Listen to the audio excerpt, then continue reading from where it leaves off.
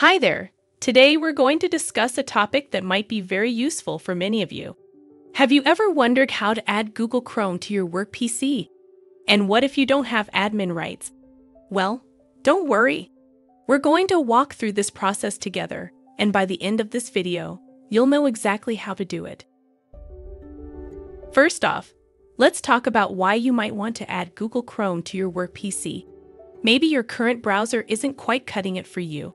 Maybe you're just more comfortable using Chrome. Whatever the reason, it's a valid choice, and you should be able to use the browser that suits you best. Now, let's get into the actual steps. To start, you need to go to the Google Chrome website. You can do this from any browser. Once you're on the site, you'll see a big button that says Download Chrome. Click on that.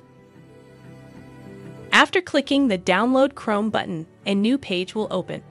Here, you'll see two options. One is for people who have admin rights on their PC, and the other is for people who don't.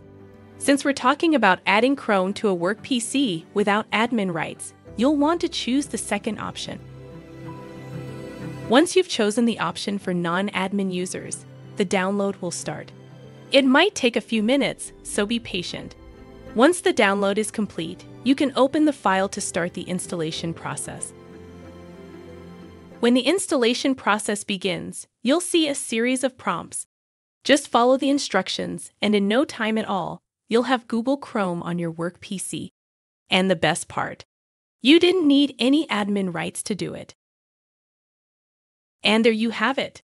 That's how you add Google Chrome to your work PC without needing admin rights.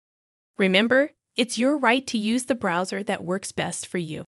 So don't let a lack of admin rights stop you from using Google Chrome. Thanks for watching and happy browsing!